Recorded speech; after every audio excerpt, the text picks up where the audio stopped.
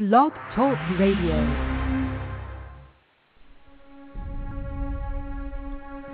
Is racism hurting you? On issues of race, are you unable to speak, think, and act with clarity and confidence?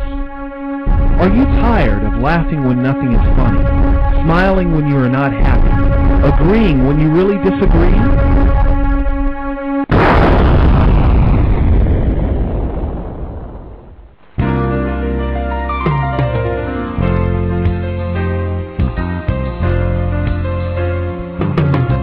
At counterracism.com, you can learn specific strategies and techniques to counter the behaviors of the people who practice racism in all areas of activity, using words correctly, following counter-racist logic, even counter-racist science projects designed to reveal what racism is, how it works, and how to counter it. The open-source code writing format allows you to pick and choose from a variety of counter-racist suggestions so you can produce the code that works for you.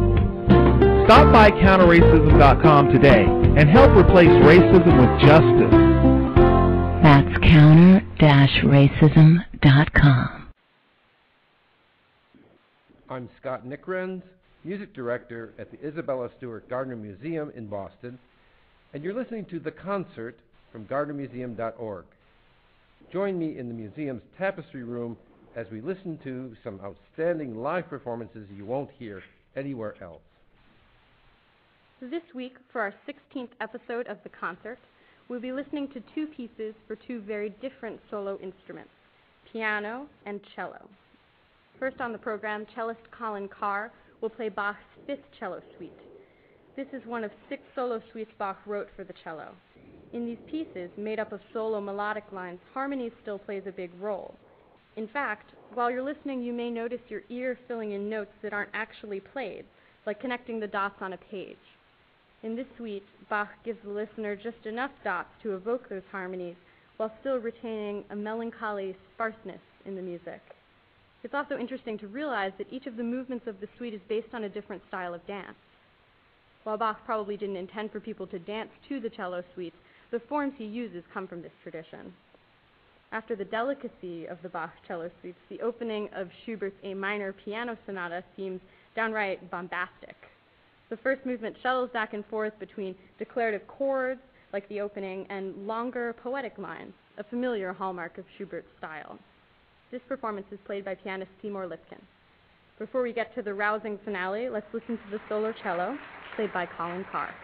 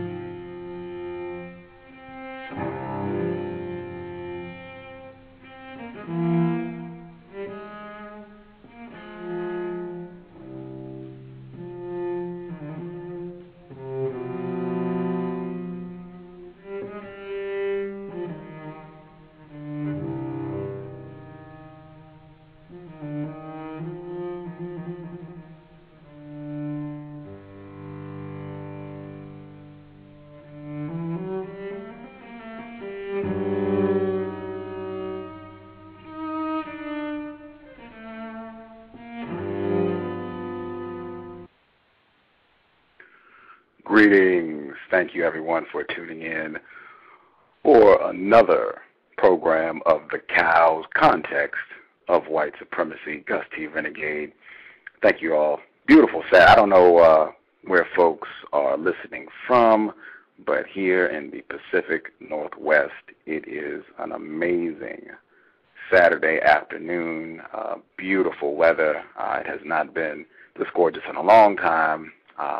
Could be investing my time and energy and sitting outside and going down to the lake, doing lots of things to frolic out here in the wonderful outdoors weather of the Pacific Northwest. But we are here to get constructive information on the system of white supremacy. Before we kick off today's show, I want to take a moment to thank everyone who has supported listening to the Context of White Supremacy radio show.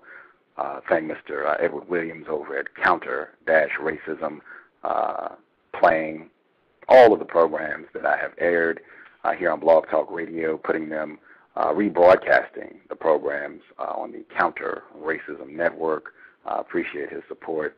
Make an effort to play his commercials whenever I can. Please make sure you check him out, counter-racism.com. I also want to thank all the listeners who have supported from the code.net, Hakima, SingQ, Mr. Josh Wickett actually called the program not that long ago, Mr. Michael Fisher, Mac Payne, everybody out, even the admitted racist known as Hunter. Thank you all for listening out at the code.net. I also want to thank folks that have tuned in and helped promote the show at dayofoutrage.ning, Mr. Nat Turner. I also want to thank Harambe Connection.ning. They have been very helpful in promoting the show and getting other people to tune in, listen to the broadcast. I have definitely appreciated their assistance. My man Scotty, blacktalkradio.ning, he's called the show, helped promote it, and getting other people to listen to the broadcast. All the assistance, I definitely appreciate it. Also wanted to make sure I remembered Amani, non-white female, victim of racism, white supremacy down in the Bay Area. She helped me out with the last show as well. Again, am super grateful for all the assistance that I got on the last program. Susie Who, non-white female, so-called Asian, definitely a victim of white supremacy like myself, assisting me last show. And also Hakima, please make sure you check out her blog, Frisky Kitty Counter Racism Scratch Post. Lots of constructive information on how to combat the system of racism, white supremacy. And definitely want to give a shout out back at the bus. Constructive assistance promoting the show. Please check out his blog, nonwhitealliance.wordpress.com. My man back at the bus, always constructively focused on replacing white supremacy with justice. Very productive week, looking to a productive and constructive broadcast. Dr. Eddie Moore Jr., the founder of the White Privilege Conference. Met him 2 weeks ago, I guess. He was responsible for bringing the admitted white supremacist known as Tim Wise here to Seattle to give a presentation dealing with racism, white supremacy, and spoke with Dr. Eddie Moore after the event. We talked about a little bit about his conference and his views on racism, white supremacy, and I told him about my program, and he said he would be willing to come on the show and talk about the system of white supremacy and what objectives he has with the White Privilege Conference and how that is supposed to combat the system of white supremacy. So definitely looking forward to having him on the line to speak with us. I'm waiting for him to give me a jingle. In the meantime, in between time, if any of the listeners, if you would like to call in, if you have anything you would like to speak on racism, white supremacy, feel free to do so. I can share with our listeners it has been a very productive week here in the Pacific Northwest. Myself and several other victims of white supremacy were asked to do a small presentation for 2 different classes at the University of Washington. They have a class. The name of the class is Rethinking Diversity. Okay? Rethinking Diversity.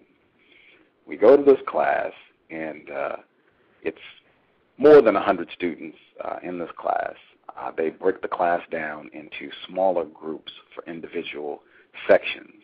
so that you can, generate more discussion about the material in smaller group sections.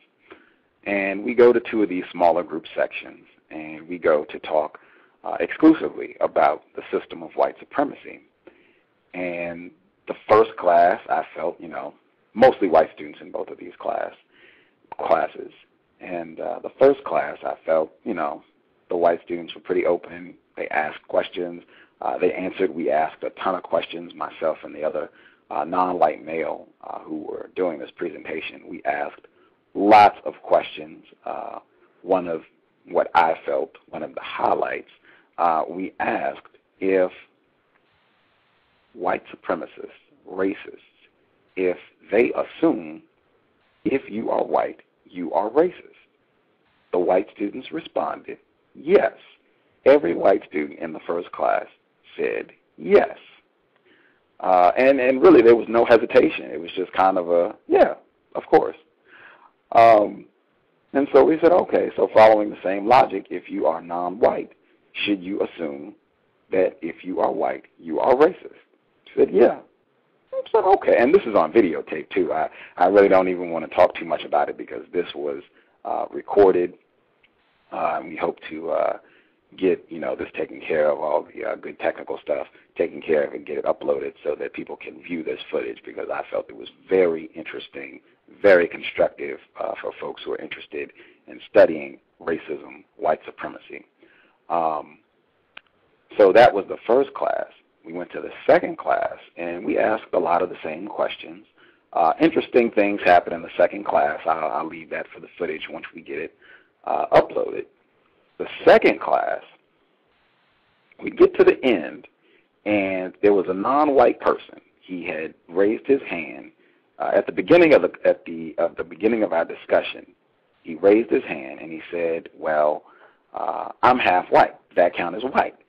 And we asked the white people, and they said no. The white people looked at him and said, "No, you're not white." And we get to the end of the discussion, and he says, "Well, what's your view on interracial relationships?" And, I gave my compensatory response. I do not encourage, condone, participate in sexual relationships between non-white and white people under the system of white supremacy. And it looked as though we had tossed a bucket of ice-cold water on everyone in the room. They were just stunned, and to be really accurate about what happened, many of the white people looked as though their hand was caught in the cookie jar. It was just interesting. Like I said, this is on video, so hopefully this footage will be uploaded and people can view for themselves and see the response that I generated just in saying this. At any rate, very interesting thing happened is that all of the non-white people in the class, I believe except for one person, as soon as the presentation ended, all of the non-white people came up and wanted further explanation and more information about why I said there should not be sexual intercourse between white people and non-white people under the system of white supremacy. Generally non-white people and white people get pretty riled up about that, but they were very calm. They just wanted to talk about it, and so we stayed and talked for another 30, 40 minutes. And then this was on Wednesday, by the way, of this week. I stayed, talked 2 days later, yesterday, bumped into this group of students again, and we hung out and talked about racism, white supremacy for about another 40 minutes to an hour. And I was told that some of these students actually wanted us to come back to continue the dialogue. So I'm saying all that to set up it is very possible. In fact, one of the white students who's in this class agreed that she would be willing to come on the show, talk about racism, white supremacy, and she said she actually is in a sexual relationship with a non-white person. So that should be very interesting. I'm very much looking forward to having her on the program soon as possible. Also, this class, they do a performance at the end of the quarter, which should be about the first or second week in June. But they do a performance where they kind of put together skits and presentations based on what they've learned during the course. I very much am looking forward to attending this program. I've gone the last 2 years. I actually participated 2 years ago, so I'm very much looking forward to participating in this program, or at least, going to check it out.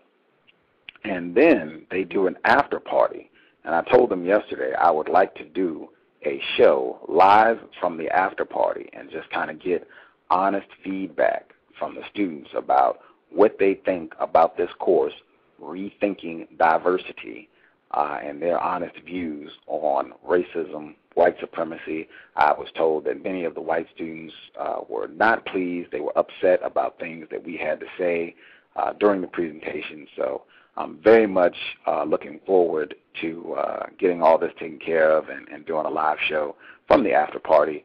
I will be posting about this to let people know. Definitely something you want to check out. I suspect it will be very late. If this is a live show, it'll probably be 2 o'clock East Coast time, 11 p.m. Pacific time. So probably be a very late broadcast, but I suspect this will be a very interesting show once we get ready to pull this off. But yeah, that's stuff coming down the road. Definitely want to check that out. You can investigate this yourself if you are interested. This class, as I said, Rethinking Diversity. It is in the CHID department at the University of Washington, and CHID is Comparative History of Ideas. Very, very interesting. You can go online, as I said, University of Washington. If you put in University of Washington and CHID, C-H-I-D, if you search that, if you do a Google search on it, I'm very certain it'll pop up. You'll be able to locate it, and you'll be able to get more information about this program.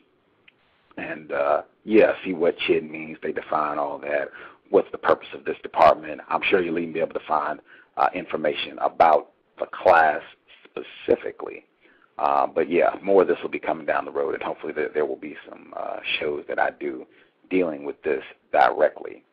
Also, please make sure you check out my blog after I've plugged everyone else's sites.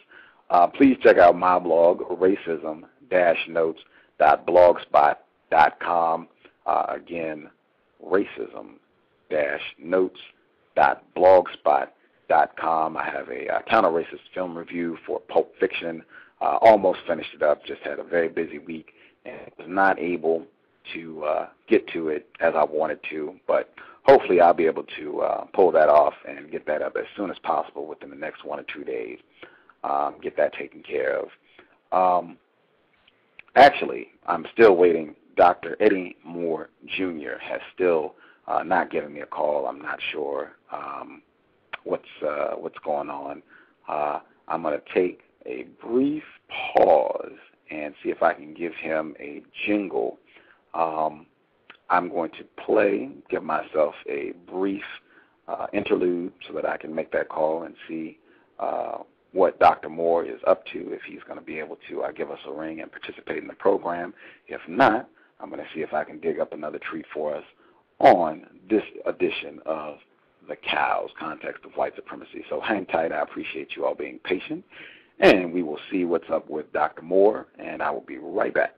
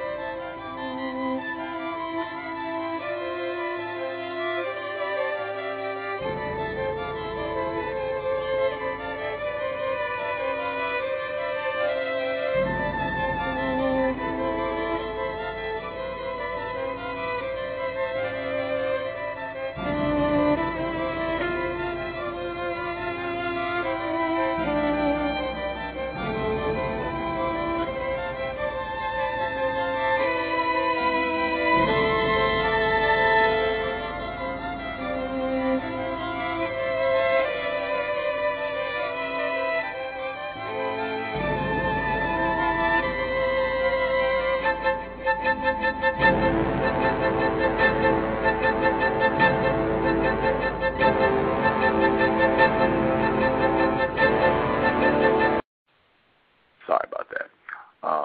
Okay, so this is Mr. Neely Fuller Jr. Gracious enough, allow me to record this. I will make sure that you get a copy, sir. Mr. Fuller, I just spoke with some white people earlier in the week, and I was speaking with these white people, and I asked them, I was talking about racist jokes, and I asked the white people if they had heard any racist jokes before, and every white person said yes. Oh yeah, I've heard some racist jokes before. And I said, okay, would you say that racists, that they assume if you are a white person that you're racist? All of the white people in the class said yes, no hesitation. You know, quick as soon as I asked the question, everybody said yes. I said, okay. They said yes to what question? Do racists assume that if you are white, you are racist? Every white person in the class said yes. Oh, okay. I said, wow. And we have this on videotape. We recorded this. I said, okay, so logically, if I'm a non-white person and a victim of white supremacy, should I assume that if you're white, you're racist? And they all said yes. I said, wow, I thought that was very interesting. I don't know. What's your view on that? Well, the codified position is it's best for the victim to use the term racist suspect based on if the person is able to be one. You suspect that the person most likely is one because of the overriding system of white supremacy itself. It's the most pervasive system on the planet. It's the most influential system on the planet, meaning the system of white supremacy, which means white people mistreating deliberately and intentionally non-white people based on the color of the non-white people. That's what white supremacy is. It's about mistreatment. And so that is the most powerful system on the planet, political system and religious system.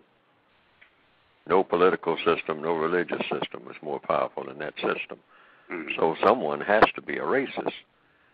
So since people don't walk around with a sign on them as a practical thing and as a ordinary thing, or whatever you want to call it, saying I am a racist, then that means you have to guess.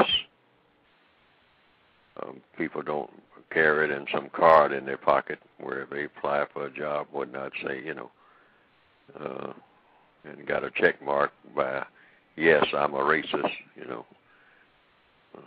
male or female, and what's their name, what's their address, and it'll say something about what their race is, maybe, some identification, but it won't say whether or not they're racist.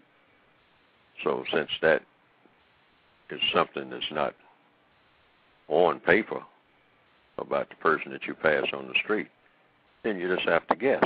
And if you're a victim of racism, it's best to guess that the person may be a racist because the person is able to be one.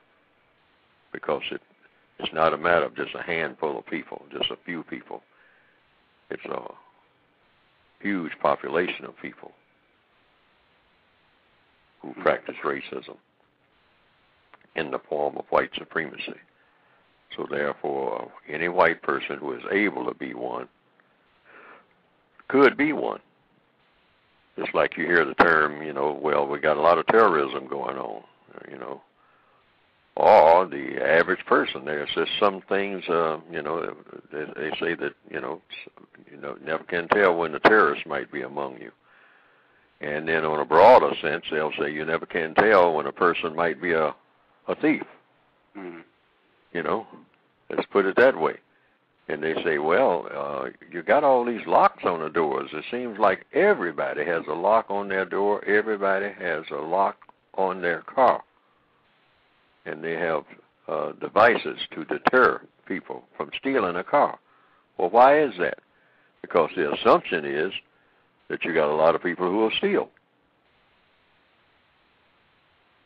That's just an automatic assumption. It's got a lock on the door because, hey, if I didn't have a lock on the door, people would come in here and take stuff. You know, it's a deterrent. I have a club on my steering wheel, or I got an alarm system in my house and on my car. Why? Because people will steal. Whoa, well, now, what do you mean? You mean tell me that people might steal? Yes, people might steal. Well, what people? Well, who knows? See what I mean? Yes, sir. So when you come to racism, it's the same thing. They say racism does exist. Racism is powerful. Racism is something that's been with us a long time. Racism is something that you have to fight all the time. You have to be on your guard about it. So you can't have racism that you got to be on guard about unless somebody is a racist. And it must be a whole lot of people, just like they assume that a whole lot of people might steal your car if it's sitting there with the windows down and the keys in the ignition. A whole lot of people might steal your car. Now, who are they? You don't know. But that's an assumption that you make. So you make the same assumption. I'm around a lot of white people. Now, somebody here probably is a racist.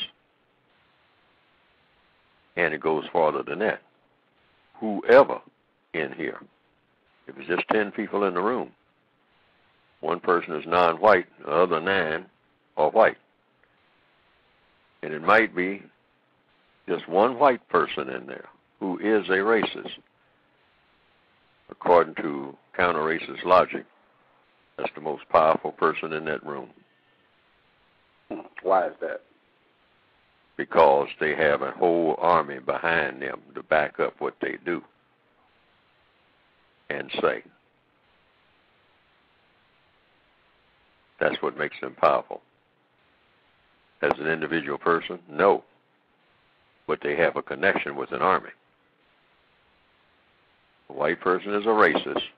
They got a lot of people that they can depend on to back up their racism.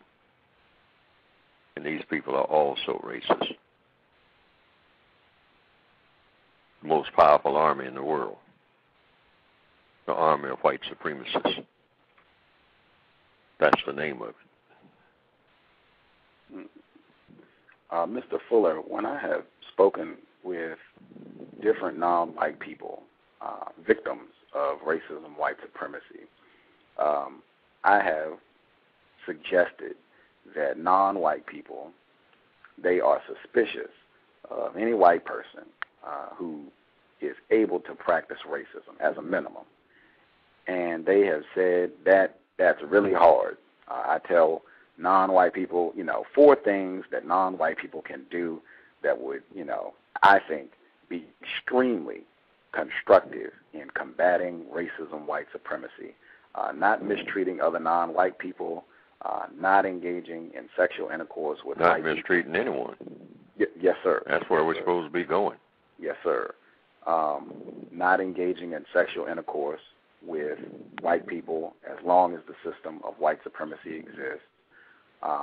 Really making an effort to refine and become very precise with the use of words when you discuss racism, white supremacy, and being suspicious of any white person who's able to be a racist white supremacist. And they will say, out of those 4, the most difficult thing is to be suspicious of white people. And I've even had white people, admitted racists, come in and say, yes, you should be suspicious of any white person. Yes, that would be constructive. Non-white people worldwide should be suspicious of white people. And the non-white people still say, wow, that's really hard. I don't know if I can do that. That means I have to be suspicious of my neighbor or suspicious of my boss who's a white person. Why do you think non-white people have such a difficult time being suspicious of white people, even if they admit that we're in a system of white supremacy? One logical answer. It shows the efficiency of the system of white supremacy. Efficiency. If you are a master deceiver, a master spy, a master operator, and the people who are around you are not suspicious of you being just that, it means that that is proof itself that you're a master at what you do. Wow. You don't give any indication. A master spy gives absolutely no indication at all that he or she is a spy.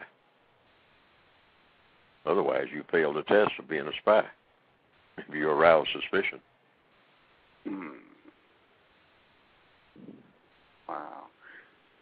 Wow.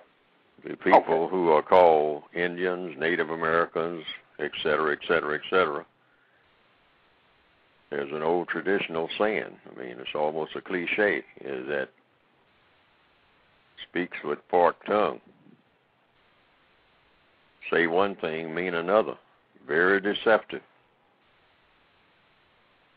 That if you start trusting them, you drop your guard, you've been had.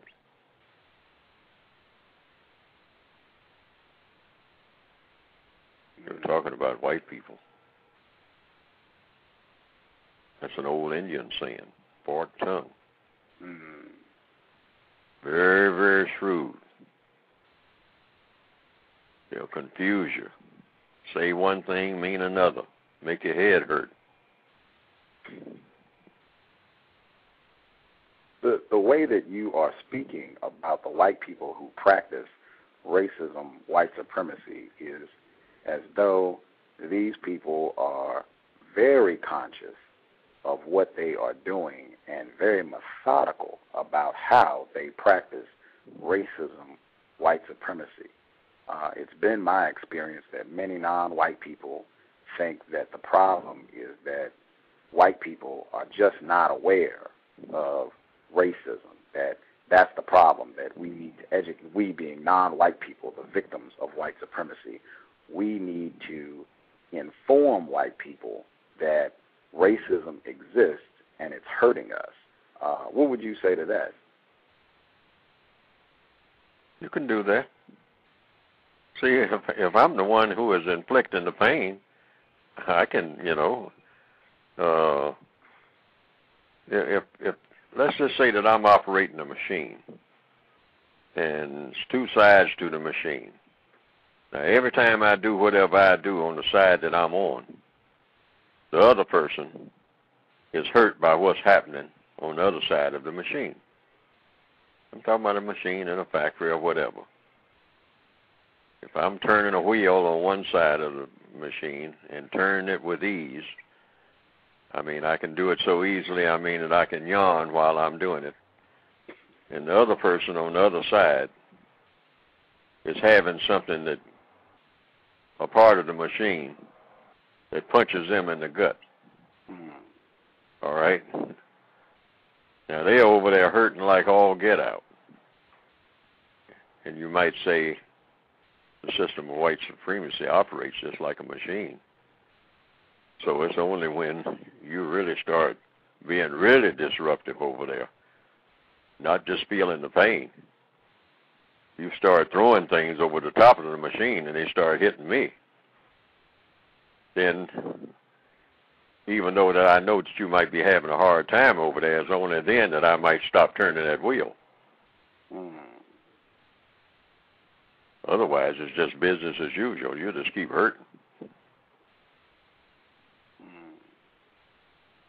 If you just can't stand it anymore, and just start throwing tin cans or whatever you can get your hand on over the top of the machine, lunch buckets or whatever, and it starts raining down on my head,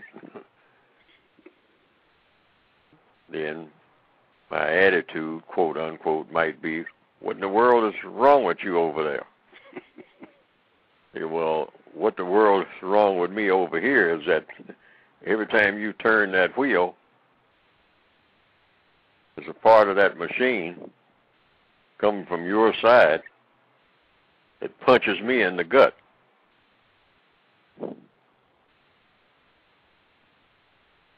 Hard enough to knock me down.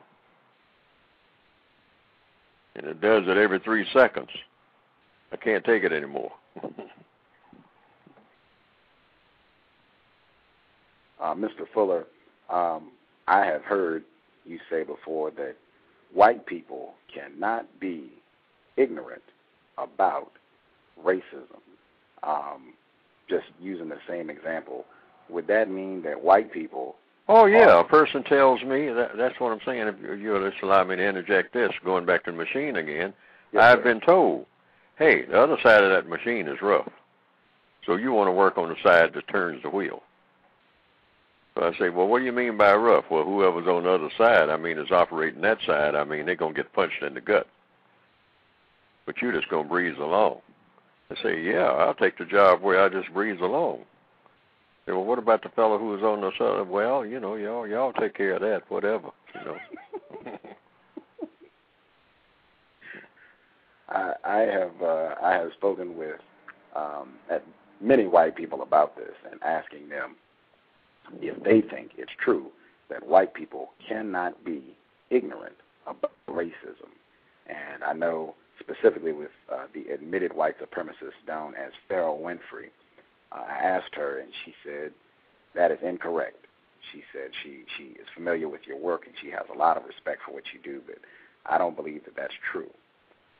Later when I was speaking with her, I asked her, if white people, if you are white, you have to know what the criterion is for determining who is white and who is not white.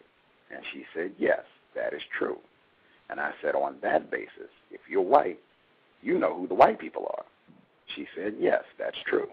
And I said, so just based on what you said right there, white people have to be more informed about racism, white supremacy, than the non-white people, because non-white people don't know how to determine who's white, who's not white. White people who practice racism know that. And she said, yes, that's true. And I Not said, only that, they're going to determine who's white and who's not white. Yes, sir. Yes, sir. If you're a white supremacist, you have that kind of authority. Yes, sir. In fact, you are the only person who has that authority. Hmm. Now, black people can stand up and say, well, this person, this person is not white, and that has actually happened. There are case laws of that in so-called South Africa. There was one case that I remember is that there was a boxer, I forgot his name, in South Africa who was classified as white. And then later on, when they were taking a resurvey of everybody who was supposed to be white and not white, they came along and told him that they had some research done and that he was not white. And then they went through his entire family,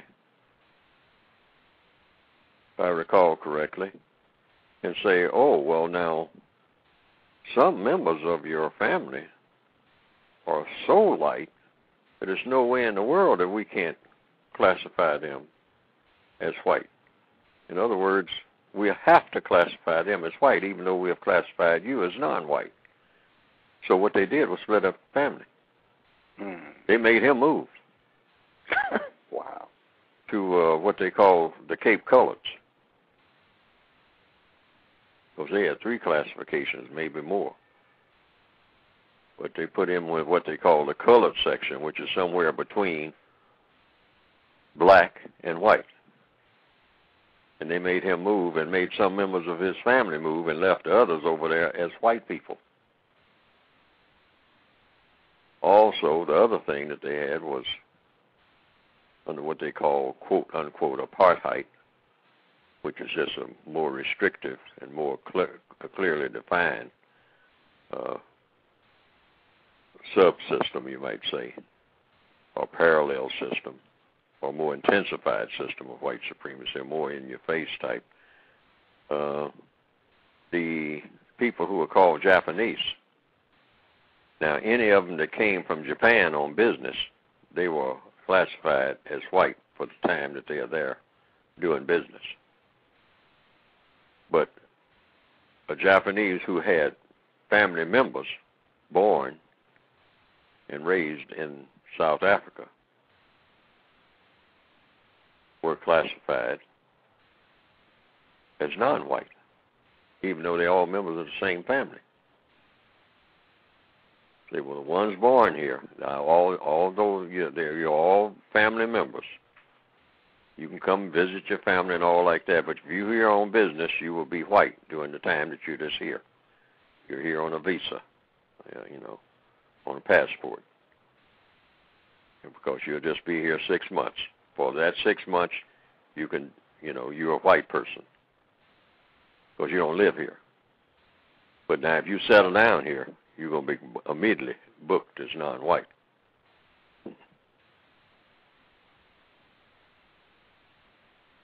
That was the way it's control. Mm-hmm. In the system, see, black people in this area of the world, we think it's all an emotional thing. It's a business. Yes, sir. Mm-hmm. In the system of white supremacy, would you say then that if a white person is classifying individuals as white and non-white, that in itself is an act of white supremacy to classify people as white and non-white? It's a result. Yeah, it's a result. It's a part of. It's an integral part of the system. You got to classify people. Okay. Yeah. Anytime you say you're going to take a census, what is the purpose for classifying people by color? It's to practice racism. And what is racism? Mistreatment of people based on color. That's all it's good for. It's not good for anything else. It's nothing anybody can say that is good for other than that. Well, wait. Now, if you talk about color preservation, that's something else. That's color preservation. That's just like you've got purple flowers, and you say, well, we need some more orange. We'd like to have some more orange flowers and whatnot. Say we got enough purple seeds. For the purple flowers, we need some orange flowers. So that is, hey, no problem there. See what I mean? Yes, sir. But when you set up a system of racism, it's not just about distinguishing one color from another. Like some white people will say, well, I don't see your color. Well, I've been saying for years, and Tony Brown and a lot of other people have been saying, what do you mean you don't see my color? You can see that a tree is green. Don't you see that a tree is green? That the leaves on the tree are green. And then later on they turn brown, and they might turn orange, or whatever. Yeah, and you're supposed to see that. You're not supposed to ignore that. That's a part of the whole idea. You see it. Colors are. I say that in the textbook. There's no such thing as a wrong color. Colors are. It's how you react to it when it comes to people or things or whatever. Now, if you just go around and say, well, if I ever see a red boxcar, all the red boxcars I'm going to set on fire. See what I mean? Yes, sir. No, you go, well, why are you setting them on fire? Well, I just don't like red boxcars. Well, now, this is my railroad, and some of my boxcars are red. Some of them are blue, some of them are black, some of them are green, because I chose to make them that way. Now, you going to burn up my boxcars because you don't like the red ones? Yep. Well, you got a problem with me in my railroad. See, but somebody thought up the idea that, those are some people over there that they got a color that's different from mine, so that gives me a license to mistreat them. And whoever thought up that idea thought up the most powerful political and religious idea ever for mistreating people. Nothing is done more to mistreat people than that idea. Well, I've heard people say, taking the census and keeping track of color and racial classifications, that's a good thing because I want to know, if I'm a so-called Pacific Islander, I want to know if there are a lot of Pacific Islanders in this area because that might mean that there's more of my culture in this area. Or if I'm a Native American, it'll be good for me to know if there are a lot of Native Americans in this area because I want to be around a lot of people who are like me. What would you say about that if they say, well, that has nothing to do with color unless you make it something to do with color. It's exactly what I'm talking about. People start talking about culture or ethnicity when you started off talking about color. See, that's a trick. They jump from one thing to another. And then, see, when you ask about a culture, culture is what people do at the time that they're doing it. That's all anybody's culture is, what you're doing at the time that you're doing it. If I'm riding freight trains, that's my culture. They say, well, you're a hobo. I'm a hobo while I'm on the freight train hoboing. The minute I jump off that train, I'm no longer a hobo. Because I'm not on the train. The very second that I do that, they say, yeah, but traditionally you're a hobo and all that. Traditionally, I'm a lot of things. I'm my mother's son. That's a tradition. So what ethnic group do I belong in when it comes to that? Every mother who got a son. Okay? Yeah, that's the way that works. That's why I say when people start talking about where they are from, codified response is. Codified response, according to counter-racist logic and compensatory logic, is I'm from everywhere I've ever been and everywhere I've never been. And that is the truth. Person say, "Oh, well, I'm from, I'm originally from Pennsylvania. I'm originally from Africa. I'm originally from this." You don't know where you are originally from unless you know where every molecule in the universe came from. That's the only way you can say anything in truth about where you, quote, unquote, originated,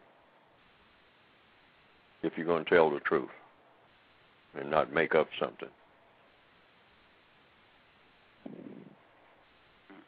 If you came out of that next room that you're in, you're from that next room.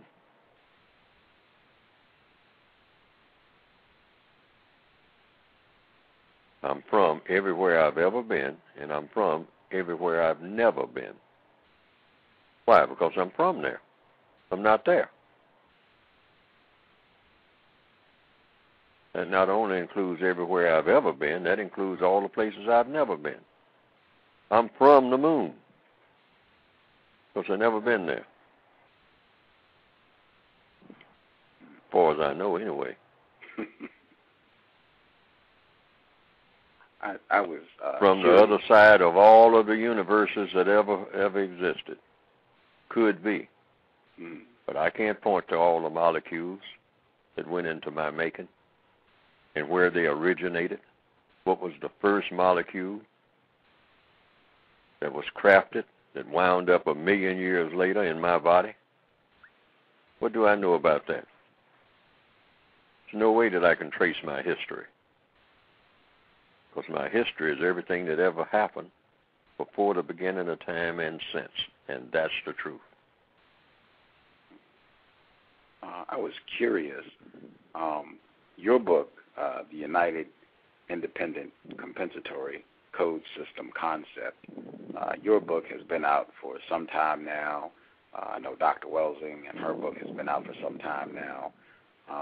In all the years that you have been doing counter-racist work, and Dr. Welsing and other people who are familiar, have some level of familiarity with counter-racism, why do you think more non-white people have not made an effort to write books or do something to spread the word and inform more victims of racism about counter-racism? So indoctrinated and thinking inside the box that they don't even know that they're thinking inside the box. What do you mean when you say thinking? Well, I just gave you some illustrations. My history is everything that ever happened. How many people will say that you would meet anywhere? Quite a few. But that's or, the truth. Not many. That is the truth that would apply to anybody or anything. That's the truth that would apply to a parrot sitting on a limb in Australia. The history of that parrot, that sparrow that's flying through the air right now, of which there are millions of them.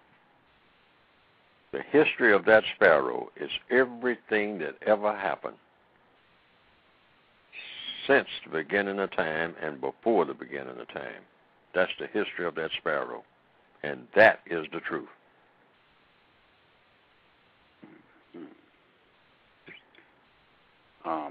Your history is something that happened 2 seconds ago, 1 second ago, 1 fraction of a second ago. Happened where? Anywhere. Because you are here. So anything that happens before you were here is your history. Can't be anything else but that. But what the white supremacists have done an excellent job of is putting everything in a box. Saying, oh, that's not your history. That's my history. Being very selective and chopping everything up.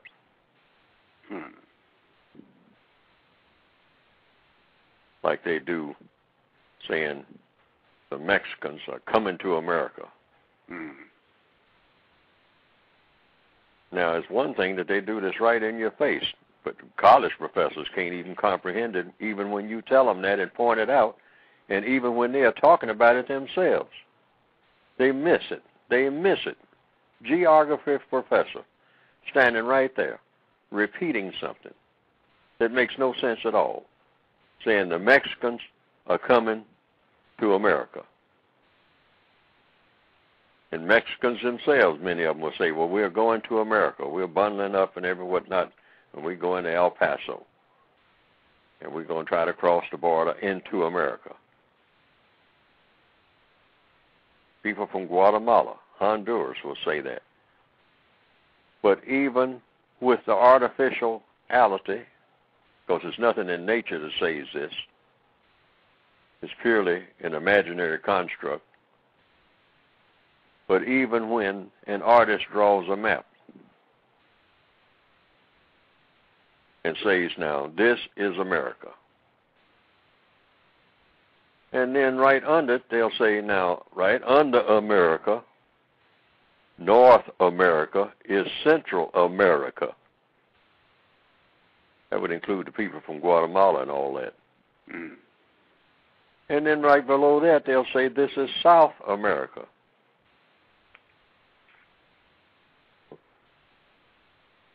And so, actually, the fellow from Honduras who crosses a so-called border where there's nothing there in nature that says that's a border. That's just some signs that somebody put up,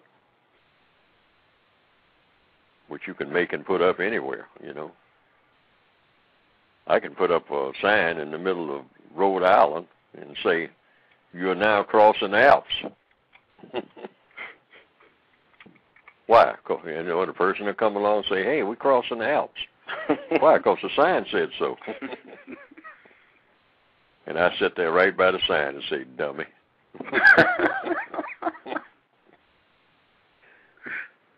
You know, now he thinks he's in Switzerland. You know? Why? Because I said so. I just put it on the sign. I'll have a sandwich and afternoon I'm going to put North Pole. You know? And do you feel the same guy comes right past there and looks at the sign. Oh man, I didn't know we were that close to the North Pole. I say, yeah, I know you didn't know it until I told you. Welcome to the North Pole. Do you think racist? Now it's 110 degrees, you know, in the shade, and I'm telling him I'm selling overcoats.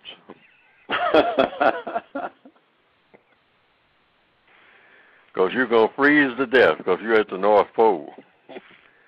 And he just nods his head and shakes it and scratches it and buys my coats. Do you believe racists do things like this all the time? They do it all day long. Put some bling bling around your neck and tell you you're rich. You say, how much is this worth? Because you don't know. Oh, this is worth $10 zillion. Yeah, is that right? Yeah. You don't believe it? Ask my buddy here.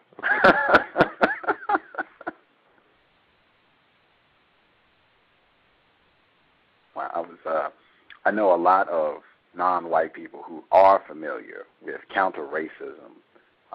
It's been my experience that many of them do not talk to white people about racism, white supremacy. They study counter-racism, and they end up doing a lot of talking and debating with other victims. And it's been my experience that I feel I have learned a lot more and really been able to use counter-racism effectively when I have been using it to talk to white people. I don't know, has that been your experience, and do you think that the victims of racism should really make an effort to use their counter-racist techniques in speaking with white people, suspected racists? That's how you learn. Black people talk mostly to each other in order to argue. That's really why they're talking. They don't know this, but that's why they're talking. They're not trying to learn nothing. They're not, they're just trying to, like I said in the book, show-offism. They're trying to show how much they have learned from white people. But they're trying to show it to another black person because it doesn't make sense to show it to a white person. Because that's just who told them. What do you think a black person is doing when they walk around waving their degree? I hear some black professors and whatnot. I mean, stand up talking about, how much they have learned, and how degreed they are and all like that. And then turn right around and start talking about dumb white folks. And that's who gave them their degree. They came a long distance, some of them all the way from Nigeria someplace, trying to learn. Learn from who? Me? No, they passed right by me. That's the one intelligence that they have. How many black people do you see? And I'll go further than that. How many white people do you see following black people all over the world trying to learn how to get to the moon? That's not where you go. Doesn't work. Anybody who will tell the truth know that don't work. I know some non-white people who would say there are white people who are not smart. I, in fact, just heard of a whole lot of them, and they're correct. I'm going to join right in before you even go that way. Yes, a whole lot of white people who don't know a whole lot of things. But you know what? Under the system of white supremacy, they know enough. Because they don't have to know. And what is that enough? It's something I heard a white woman say one time. A bunch of black people were laughing at her because they was laughing at the way that she dressed. They was talking about how tacky she was at the way that she dressed. This was on a job that I was on. They were getting on the elevator, and they were cracking up at the way that she was dressed. Because she was dressed in what most people would say in an outlandish manner. Just outlandish, okay? Like she had gone out of her way to attract a whole lot of laughter, okay? But she heard them laughing at her. She turned around and said one thing: yes, but I'm white, and walked off. Wow.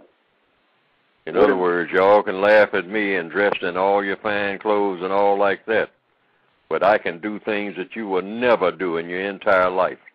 I can go places. I got connections that you will never have, no matter your children will never have. That's what she was saying. That was back in the 60s. Those black people on that elevator got dead quiet. Wow. Because they knew that she was telling the truth. Say, yeah, I can dress any cotton-picking way I want to. But you got no right to laugh at me. Because when you look at my overall circumstances and yours, no contest. That's what she was saying in just that one statement. Now, she didn't say all that. She just made one statement. But I was standing nearby. I knew exactly what it meant. Yeah, but I'm white. You know, I don't have to dress no kind of way. I don't even have to have clothes on. I'm still in a league better than you. I got connections better than you'll ever have. Right. Wow. Yeah. So all of y'all on that elevator, I mean, just get on it, close the door, and go straight to the ghetto. Wow. So a non-white person, they say, well, you know, President Obama, he is clearly a non-white person. There is a white person who is working at Wendy's, making minimum wage, struggling. You are not going to tell me that President Obama is inferior to that white person, that President Obama is less than that white person working at Wendy's. What would you say to that? I would say he's still under the system of white supremacy, and is the white supremacist, according to Mr. Obama himself. He wouldn't have that job. You're saying if it was not for the white people who practice racism, white supremacy, Mr. President Obama would not be in the White House? If any black person who forgets that is forgetting a very important fundamental. He couldn't even been running. His name would have not been known. He wouldn't have had a white mother in Kansas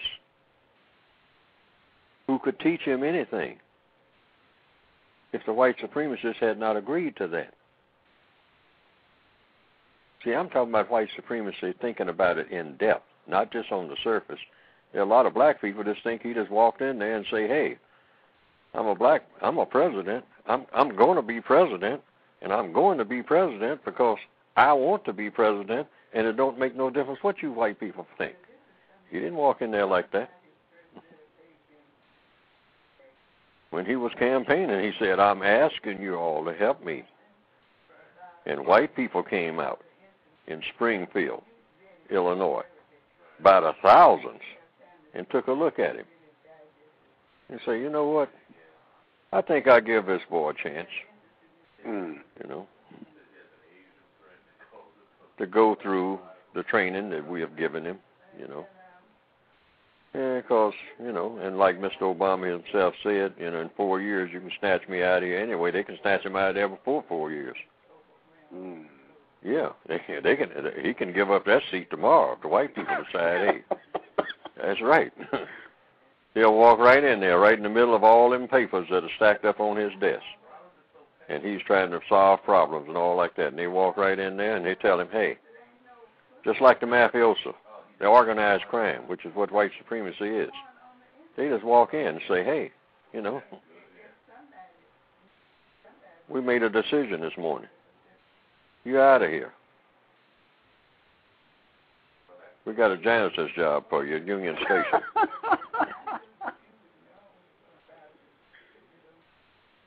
And that's where he will be.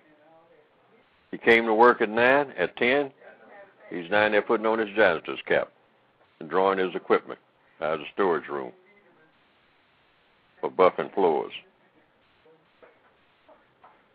First black president. Photograph of it. You know how Mr. Obama looks. Yes, sir. He can look the same way, smiling, behind a broom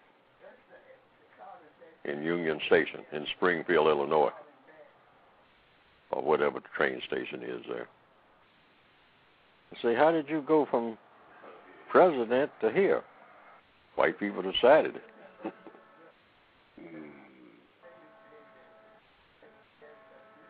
Say, well, what do the black people think about that? Well, who cares? They better try to hold on to that janitor's job they got if they got one.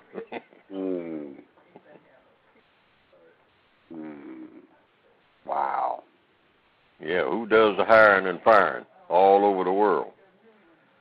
Well, I don't know. The Chinese built the Three Gorges Dam with permission. I'm going to show you just how far that goes. They ain't building no dam nowhere without permission. Permission from whom? The white supremacists, that's who. Wow. Because they know how to disrupt dam building or anything else you're trying to put up. Well, I got a nice house. Step out your door the next day, big sign there say foreclosure. Well, they can't do that. Oh, yeah? You better be out of here day after tomorrow. But that ain't right. I'm not talking about right. I never told you anything about right except when I tell you what's right. White is right.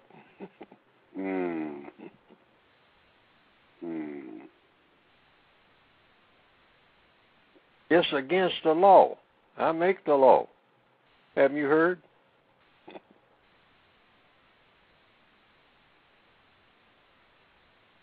I am the law.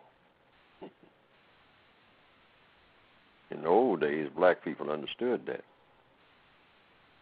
Really? Sure, because we would look up and we would say, hey, here come the law. I don't see no badge. Hey, that's a white man walking through the ghetto, man. That's the law. Wow. How do you think that was lost? Because, well, let me ask, are you saying then that in previously, non-white people in this area of the world had a better understanding of the power? Yes, because it was in your face. There was a sign hanging up everywhere. You go looking for the sign. Anytime you walk into a place and you see some white people around, you would look for the sign saying where you're supposed to be. Because there's one hanging up there somewhere.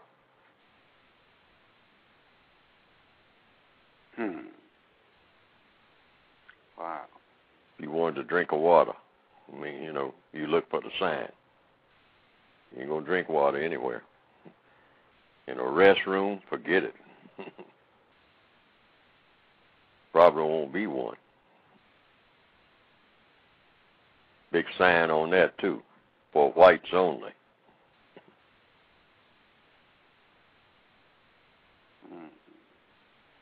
I had Get on a train, same thing. Where's the colored section? Don't you know, boy? Go to the last car. The last car is a half a mile down the track. Go to the last car if you want to ride the train. You got 2 minutes to see if you can do a Jesse Owens down there, because we're leaving. Wow. You and your grandmother, too, and she's on crutches. Wow. She better learn how to run like Jesse. Who is also a victim of white supremacy. Absolutely. Hitler said that. Called him an animal. When Jesse Owens ran around that track and beat everybody doing it, Hitler said, "Hey, that's not even in the rules." So you matching, a person with an animal. Wow. Yeah, if you put a horse out there, I mean, you expect a horse to run faster, right? But a horse is a horse, and a nigger is the same as a horse. You ride him and beat him. Wow. Wow. I had a suspected racist. I spoke with him last week, Michael Bradley. He's the author of The Iceman Inheritance. And he said, white people, I thought this was interesting because he did not say this in his book, but he said white people are not going to stop practicing white supremacy. He said they're not going to change their behavior. And I actually have had quite a few white people say this. Farrah Winfrey actually said the same thing. She said a non-white person was asking her about what can be done to change white people's behavior, and she responded with a question. She said, well, why should we change? And it was kind of the same response that you witnessed on the elevator. There was kind of a hush that fell over the non-white people. And I have, presented this to non-white people repeatedly and saying, really, white people don't really have a reason to change their behavior. They can do whatever they want anywhere on the planet or any other planet. Why should they change their behavior? Do you think white people are? Sure. I mean, it's like, a person, when some non-white people come here, one of the first things they're told when they come to this area of the world, they haven't been around white people, and whatnot, and where they come from, they just look at, it's mostly around on a day-to-day level, people that look like them, but so they're non-white. So they come here, so they'll tell now, hey, the darker the people, stay away from them, because they're classified, their classification is in the derogatory classification here, traditionally, So a lot of black people got to get a thing, Some of these people ain't got here, they just got here yesterday, and they got an attitude and whatnot. Well, naturally, because they've been told. They say, you're not going to get any benefits hanging around them. And what little benefits you do get, they're going to be taken away from you if you're hanging around these people. So naturally, that a person just says, well, I don't want, I came here for opportunity. I'm not looking to make my bad situation worse. So if you're telling me to stay away from, people who are considered to be in the non-opportunity group, and naturally I'm not going to be favorable toward them. I don't want them to speak to me. I don't want to be seen speaking to them. Because that's the rules. You're looking for opportunity. Now, if you want to hurt your chances, hang out with them. So non-white people shouldn't get angry with them. Our opposition should be directed toward the people who told them that. That's the way that works. But the racists know that. They know that we have that knee-jerk reaction. To fuss with the other non-white person. Oh, yeah. That dude just got here from Guam, man. He got an attitude, man, He's walking around here dark as he is. And just want to be hanging out with the white folks and whatnot. Don't want to be with us. But see, he can ask a legitimate question. I came here for opportunity. Are there any opportunities that you can offer? And we have to tell the truth and say no. Say, well, what's the point in hanging with you? Other than to hang with you at the end of a rope.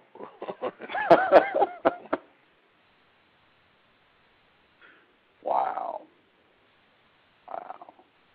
Do you think then it would be constructive? All they're saying is, hey, I can be miserable by myself. I was miserable where I came from. I don't want to be more miserable than I was there. I could have stayed where I was and be miserable. So do you think then do nothing but just stand on the corner and try to sell some drugs, and outrun the patrol car when it comes around? That's what I see y'all doing. I could have stayed where I was and been better off than that. Right.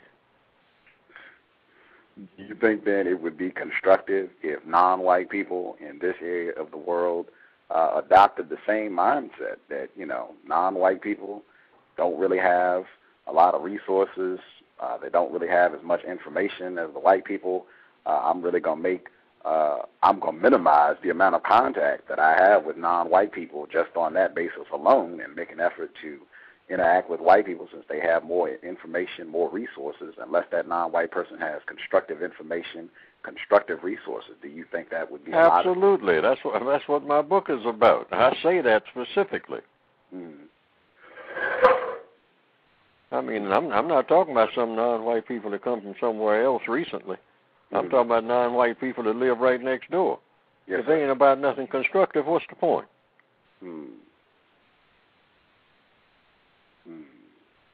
Well, why don't you come over and visit us? They all sitting over there drunk every day.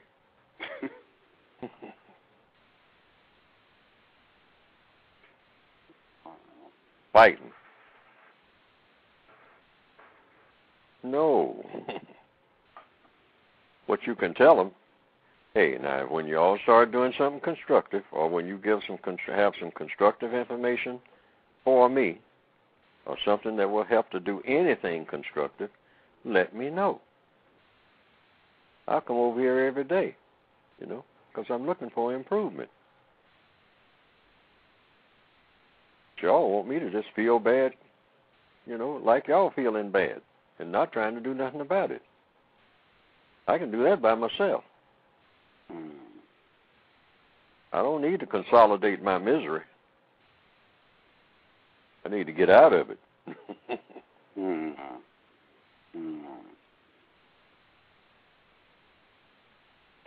Come over here and feel bad with us. Sit up here and snort coke all day and feel bad, and then feel good enough to start fighting each other. Come over here and help us do it. Get right in it. No, man. I don't want that, and you shouldn't want it. Man, what kind of proposition is that? Well, we'll all be together. We was together on the slave ship. But anybody who can get off that ship should. Doggone. Don't try to leave the ship, man, because we all here. Don't you want to be with us? No. I mean, when you got caught, I was trying to outrun. I stumbled over you. That's how I got caught.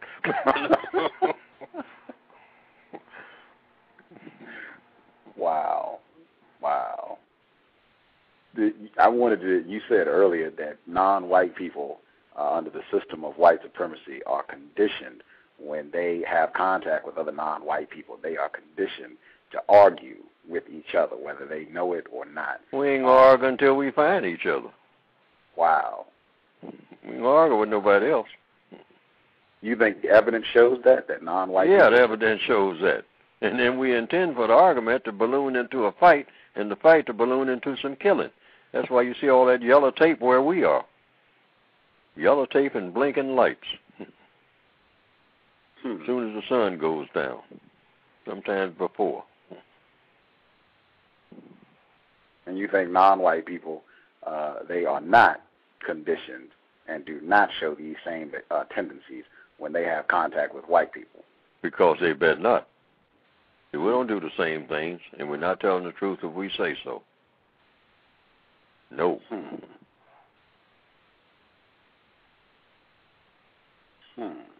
Whole lot of places, non-white people are just, hey, MF, what you looking at? They ain't saying that to that white guy. The white guy been staring at him for the last 15 minutes. Depends on where they are.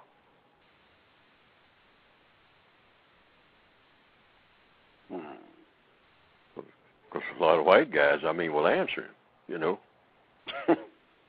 a very simple, what you might call moderately mild-mannered, way of doing. Say, well, I'm looking at you because you're not acting civilized, buddy.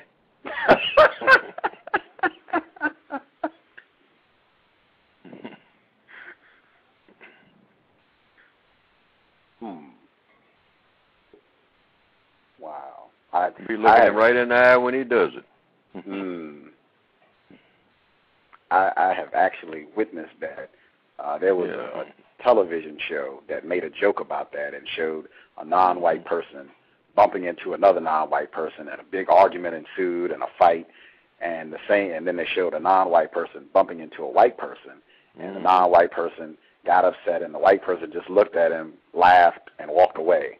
I have seen that happen in real life, where the non-white person was cursing, jumping up and down, stomping, just acting a fool.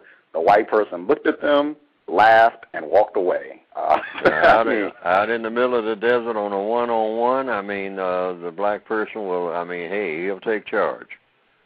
But see, in the middle of a city, at high noon, and all like that, walking to the bank, his whole demeanor is different.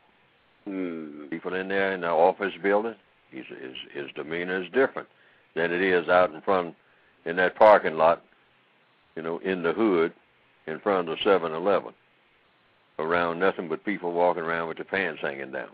Okay? He'll get violent right quick. But how come he don't do the same thing when he's right in the heart of town? Surrounded by a sea of white people.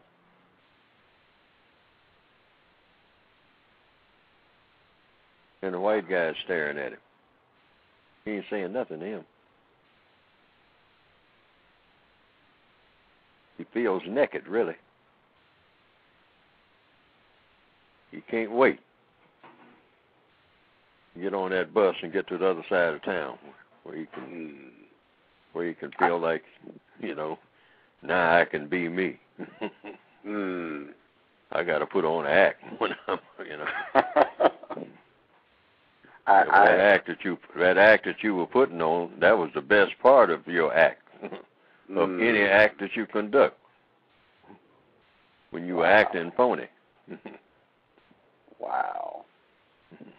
I have heard non-white people say that they, I've known non-white people. I lived in the area of the world known as Atlanta, and a large population of black people.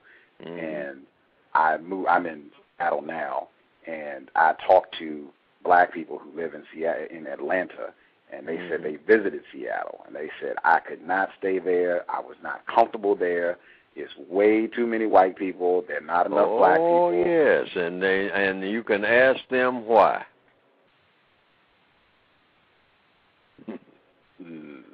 Yes, very important. It's a very important series of statements that they make when they say that. And the question would be, why? Why is it that you're uncomfortable?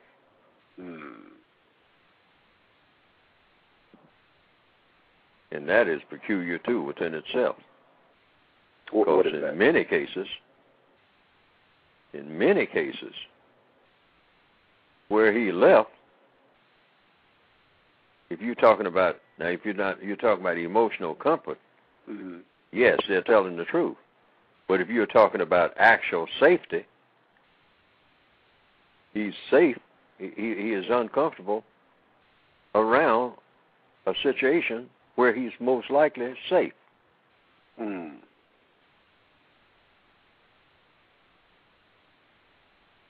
As long as he's not walking up and down the street like he does where he came from, calling everybody he passes an MF. That's why he's uncomfortable. He wants to be where he can do that.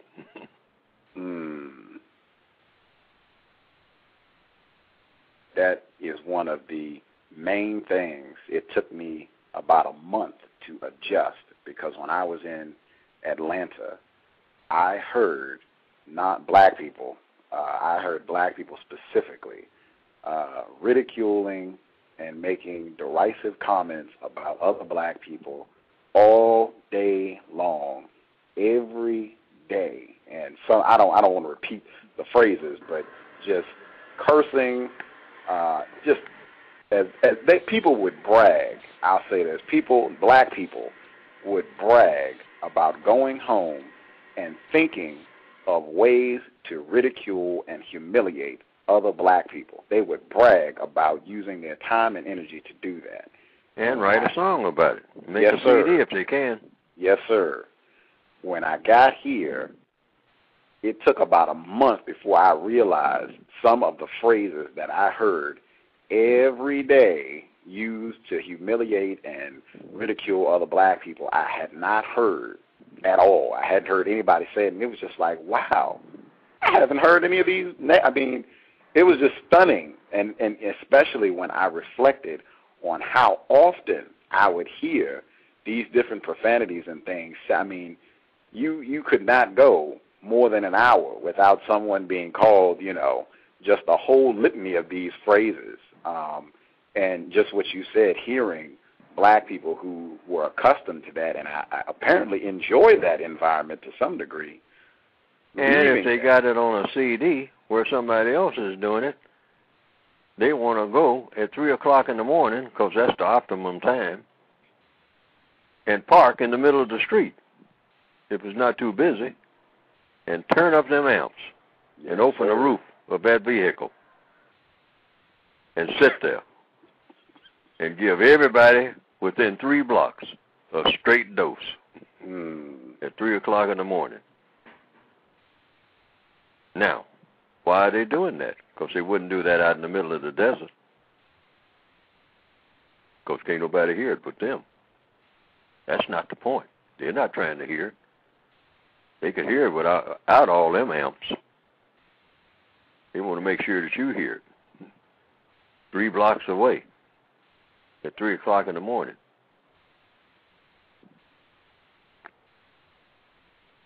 All you bitches, all you whores, all you dumb-ass niggas. Yep, that was it. That has been my experience. Larger concentration. I want to be me. I want to be free.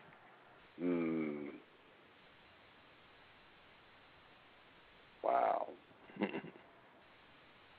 Do you think non-white people, victims of white supremacy, that they have been conditioned to fear white people, and that is a part of why non-white people are not comfortable being around large numbers of white people or talking to white people? Because they're afraid they might have to stick to doing something halfway constructive.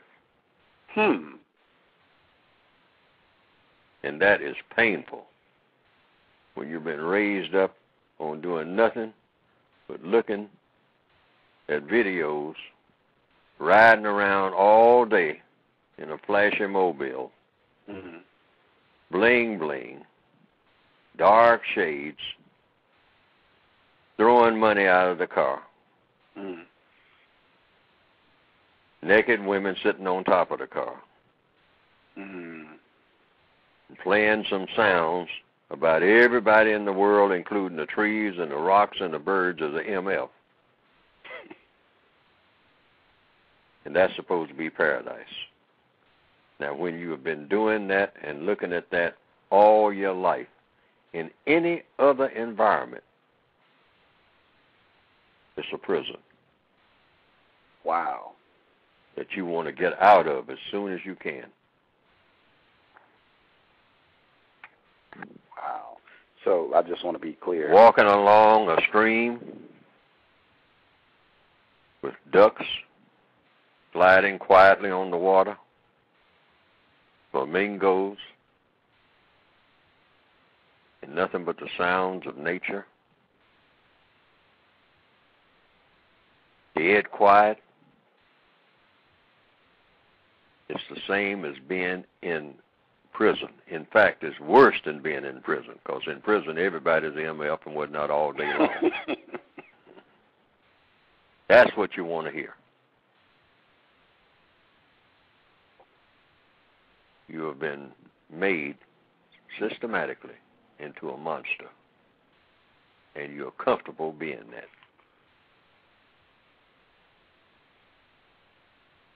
Wow. Anything that's the least bit civil, you can't stand it. You can't sit still in an employment office regardless of what the employment is going to be. If it's too quiet in there. That's why I say the prison system, the way that it's set up now, that's not the way you get to the black mentality when it's in the thug mode. The way you get to them is not to put them in a cell block with a whole bunch of people that's acting the way that they were acting before they got in there, and the way the others are acting before they got in there. You could shorten that sentence, that jail time. All you have to do is just see to it that everybody that you lock up I don't call it solitary confinement. I just call it solitude, you know. Mm. Where you just talk to yourself. You don't have to do that long. Not no 10 years. You do that about 6 weeks. And they tell you if you come back at 6 weeks, it's going to be 6 years. See, you do 6 weeks of talking to nobody. When you come out of there, you're ready to talk to somebody, and you're ready to talk like you got some sense. Mm. Because if they tell you, now, hey, if you come back now, at 6 years, at 6 weeks, it's going to be 6 years. And then if you come back again, it's going to be 12. It's going to double every time. Okay? And that's the deal. And that's not,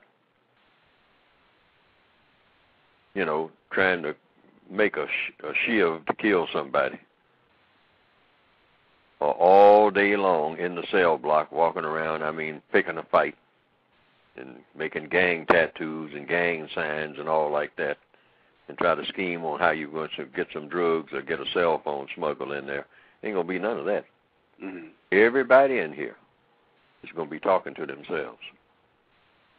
So you're going to learn a whole lot about how much you know, because you're going to be talking to yourself.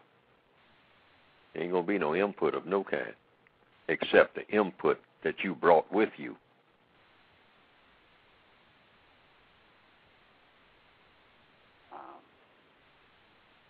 Now, that's the first 6 weeks. Now, the second one, you get a little break. You get books, but that's all you get, books and food. When you come back the third time, they just triple the time. That, you know, third time, now they triple. You know. But always with yourself. And all the books that you get are going to be books that are going to teach you something constructive, because you didn't learn the first 6 weeks that that's what you needed. That's really what you needed, you know. And you say, yeah, but before I got in here, I didn't learn to read so well. Well, we'll give you books, on, you know, reading for dummies, you know. Not ridiculing you, not even punishing you, giving you a chance to think about yourself, because you have already proven that that's who you like to think about. You don't like to think about nobody else. That's why you're doing all that stuff while you're out there.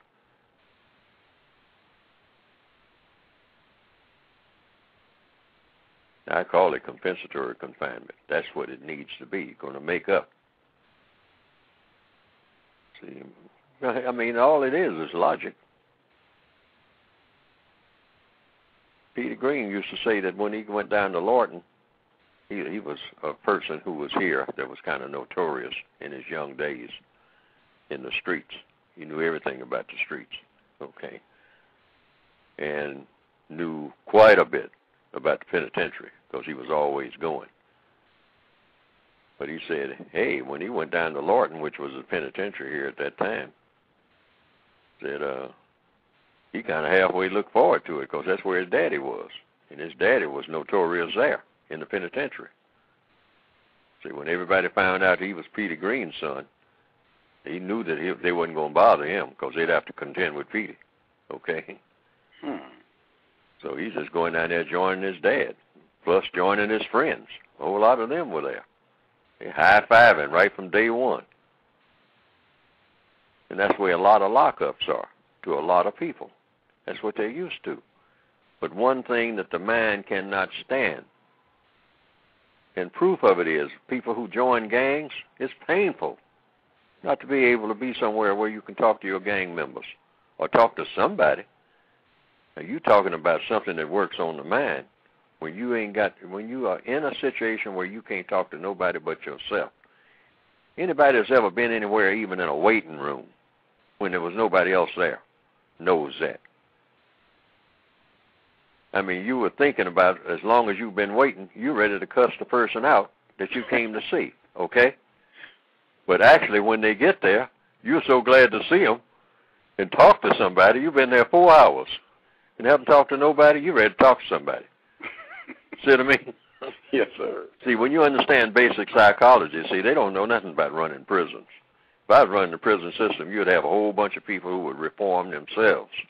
Because there's one thing the mind cannot stand, and that is, see, people are social. That's why the guy walks around with his pants down. You think he walk around with his pants down in the desert? If day after day after day, he'll finally pull them pants up. See, man, you know, hey, I got to walk around, I mean, just using one hand all day and using the other hand to hold my pants up. What am I doing? I got to get out of this desert. So I'm going to tighten this belt up so I can use both hands. Why? Because there ain't nobody around. The buzzards don't care, except they, you know, hope that he died there so they can eat up him in the pants too. You know?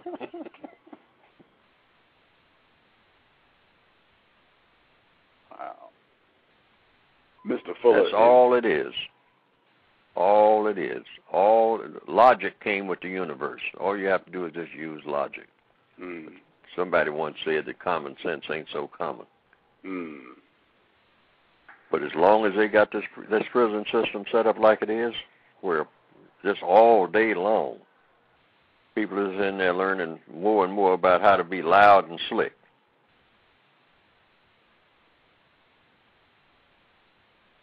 Wow. I wanted to ask you, Mr. Fuller. I know right, I've heard many of your lectures and presentations, and I've read your book as well. I have never heard you use the term white privilege. I was just wanted to ask you about that, why you don't use that term, and if you think that is an accurate term to describe what is happening in the system of white supremacy. Because I prefer the term white supremacy. It's more specific and it describes more. See, it's not just privilege. Privilege kind of sounds like everybody's kind of more or less got a little something going for them. Supreme means I'm really in a position of power, not just something that somebody lets me do, or you know that they got an option or something like that. Privilege kind of sounds that way. Supremacy is a stronger word. I prefer that word because it's more accurate. Do you think white supremacy is a more accurate term to describe? Oh, yes. Supreme, you know.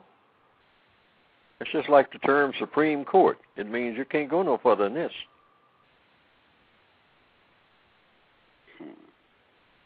Do you see, they don't say privilege court. Say, hey, these are supreme. When you get here, as far as the law is concerned, this is it. Once we speak, doesn't make any difference what anybody else says.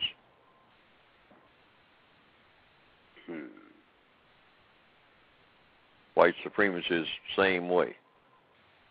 Once the white supremacists speak,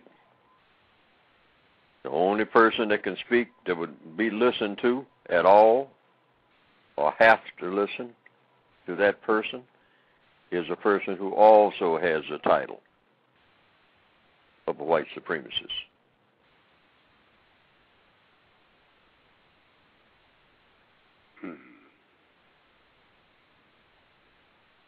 The white people who say that they are anti-racist,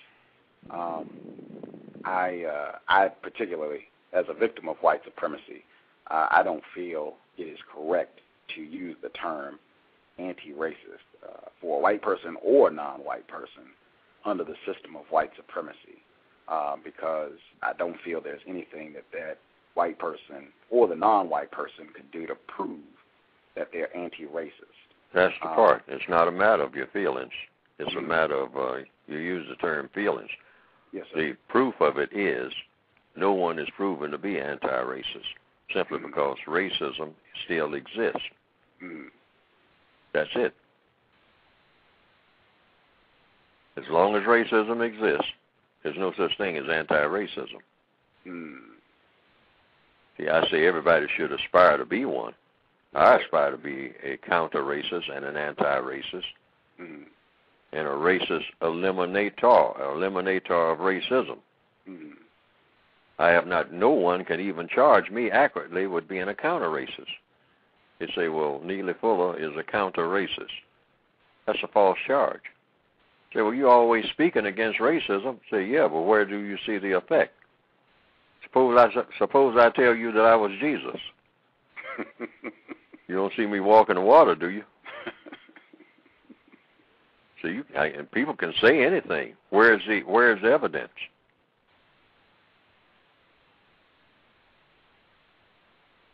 There's no evidence that racism doesn't exist. So nobody's anti-racist. Not qualified for the title.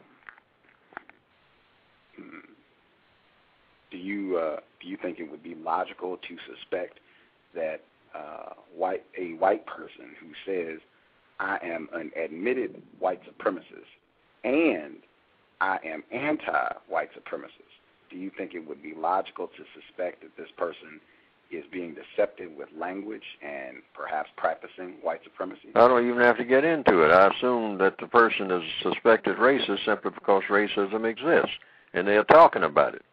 Mm-hmm.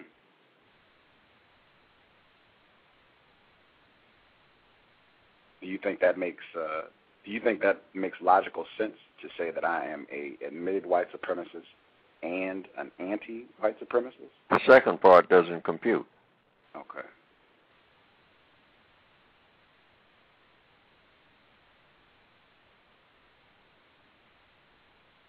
It's not logical. The second part is not logical. There's no evidence of it.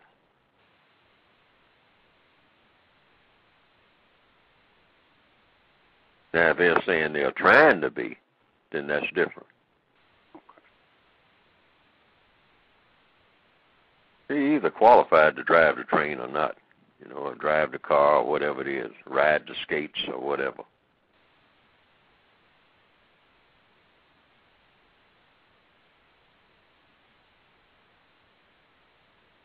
For me to announce that I am an airplane pilot,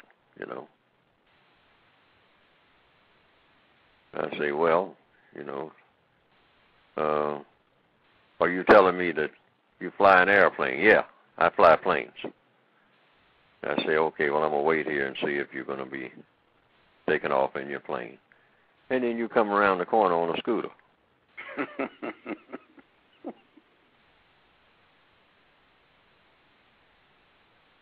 And I say, I thought you told me that you were an airplane pilot. Well, yeah, I'm an airplane pilot, but I'm riding a scooter right now.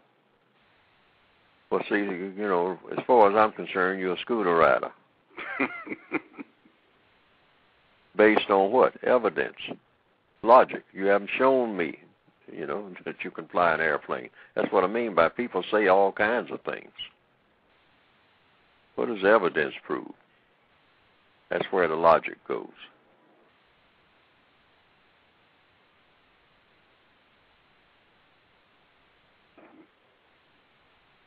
Some black people will say, I got the solution to the race problem.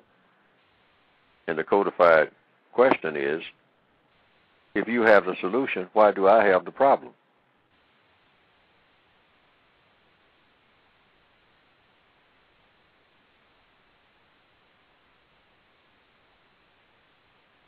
I never tell people I got the solution to the race problem. I say I have some suggestions that might work.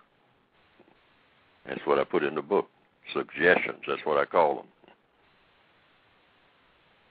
I have no proof. Why? Because the problem's still here.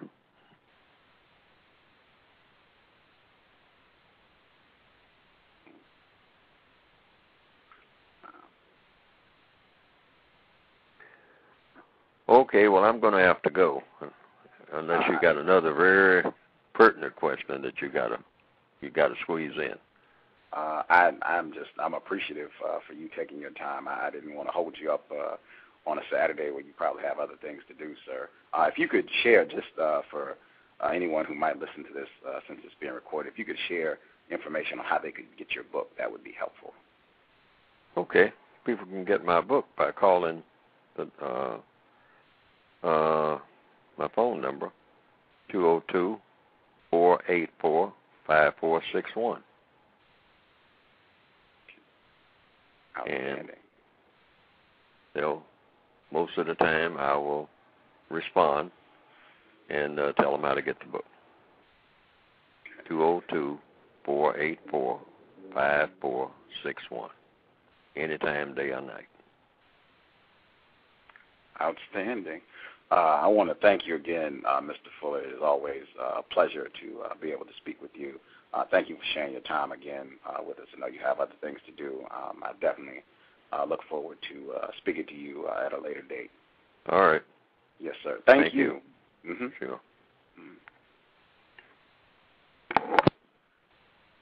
That is Counter Racism, live on display, compensating. That's what you have to do as a victim of white supremacy. You will be in this position on a frequent basis. This show, I was supposed to have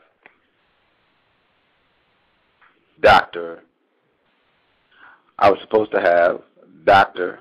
Eddie Moore Jr. on the show, and was looking forward to it, to have Dr. Eddie Moore Jr. on the show to discuss the White Privilege Conference and give us more information, more details about what he does with the White Privilege Conference, but he did not call in. We were not able to do that show, compensate for the difference, able to just on the fly give a jingle to Mr. Fuller and see if he was able to speak with us, happened to be at home, able to talk to Mr. Fuller. I think he shared some constructive information. Hopefully people tuning in get an opportunity to check out Mr. Fuller's book, The United Independent Compensatory Code System Concept.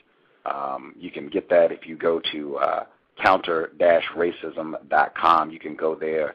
Mr. Edward Williams, they have a online store. You can pick up Mr. Fuller's book. He also has audio CDs of Mr. Fuller as well. So definitely, if you have not read his book, definitely check that out. Very good reading. Lots of constructive suggestions on how to combat the system of white supremacy. For non-white people, also want to point that out. The book is designed, much like this show, designed for victims of white supremacy, even though I'm very aware that a lot of white people, some admitted racists, do tune into this show and have read Mr. Fuller's book, but both are designed for the victims of white supremacy. Again, want to thank everybody. If you're tuning in live, thank you for tuning into the broadcast.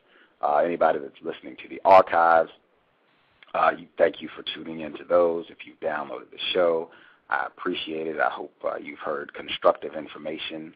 I also want to make sure, plug the blog again, racism-notes.blogspot.com.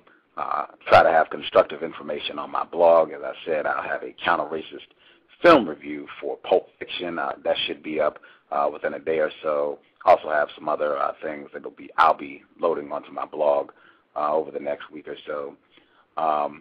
Wanted to also say I wanted to thank again everyone for tuning in to the C.O.W.S context of white supremacy. I appreciate all the support. This particular program will take me to 2,500 listens from Blog Talk Radio alone. I am very pleased, very thankful with all of the support that I have received from folks checking out the show. I actually don't know how many listeners I've accumulated with the program because it's rebroadcast on the Counter Racism Radio Network with Mr. Edward Williams, and I really don't know how many people listen to the program there. This show is also rebroadcast in other places. It's been downloaded, so I don't really know how many listeners I have, but I do know at Blog Talk Radio, this episode will take me to the first 2,500 listens from Blog Talk Radio. So thank you, everyone, for tuning into the show. I hope it is worthy of your time and energy. If you don't think the show is constructive, I'd say you could either make suggestions or do something more constructive with your time and energy, because I do not want to take non-white people away from doing things that would be constructive for them tuning into this show if it's not constructive. So I definitely use my time and energy to make sure that every program I do here is constructive. May not always be the case, but I certainly make an effort to make sure that this show is worthy of the folks who tune in to the program. If you have suggestions, if you have comments, if you have guests that you would like to have on the program, you can email me.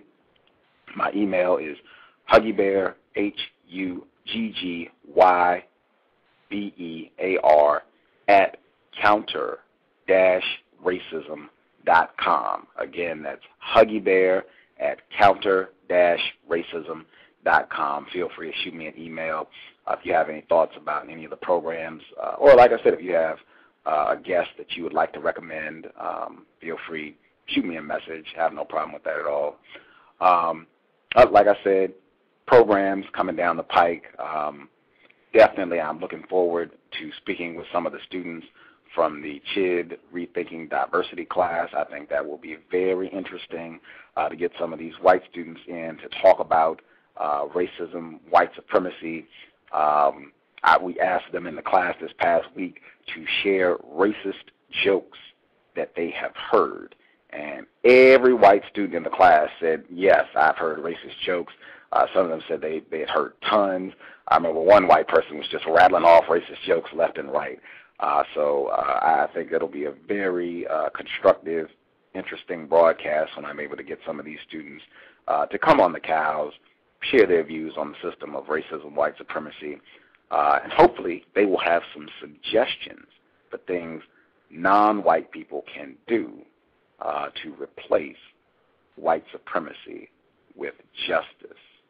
But yeah, that'll be coming up. Again, subscribe to the cows because you never quite know when I'm going to be doing a program. This program I promoted late because things just kind of came together later in the week, Thursday, Friday, so I didn't get advance time to promote this particular broadcast.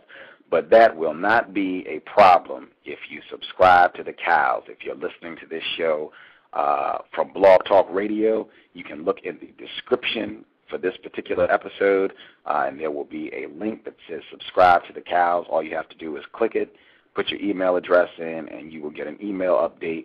Anytime I have a show, you'll be notified.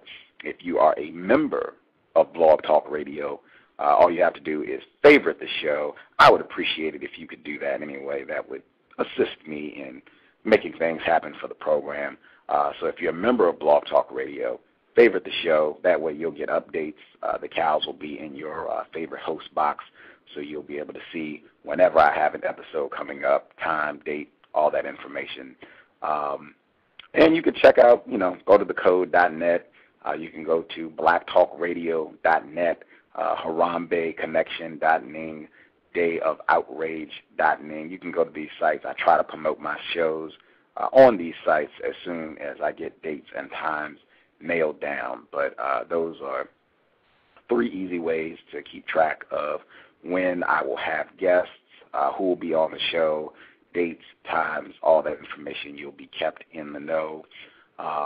Again, want to thank Mr. Neely Fuller Jr. That was just an impromptu. He had time and was willing to speak with us. I appreciate him hanging out with us on a beautiful Saturday. I don't know how it is in D.C. for him, but it's pretty lovely out here in Seattle. I'm about to go outside.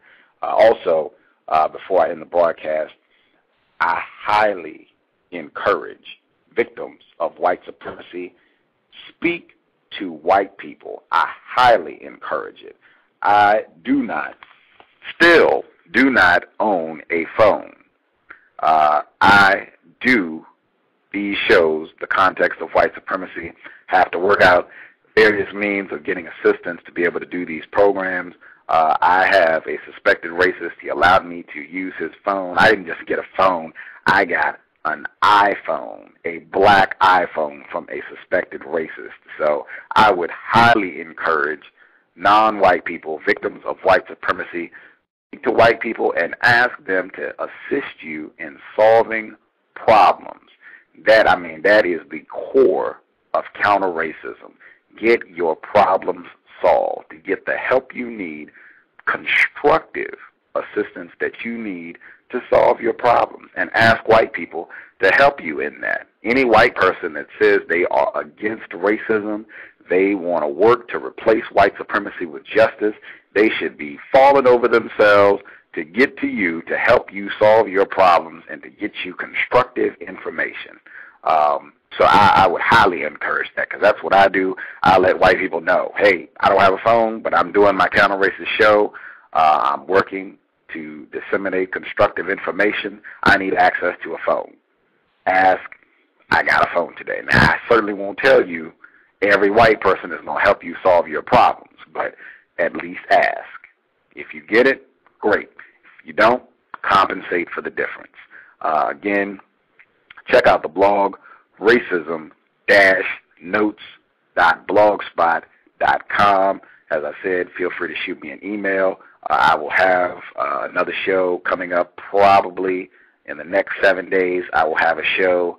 I'll probably at least have 2 more before the end of the month. So definitely stay tuned. I appreciate everyone tuning in, checking out the broadcast. I appreciate your support, and we will continue to work to replace the system of white supremacy with justice. Thanks, everybody, and happy countering racism.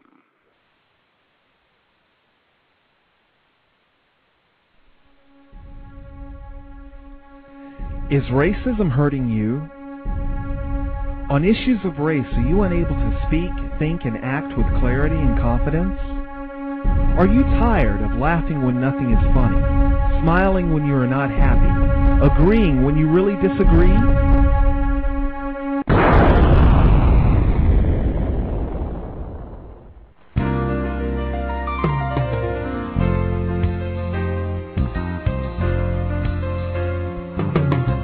At counterracism.com, you can learn specific strategies and techniques to counter the behaviors of the people who practice racism in all areas of activity, using words correctly, following counter-racist logic, even counter-racist science projects designed to reveal what racism is, how it works, and how to counter it. The open-source code writing format allows you to pick and choose from a variety of counter-racist suggestions so you can produce the code that works for you. Stop by counterracism.com today and help replace racism with justice. That's counter-racism.com.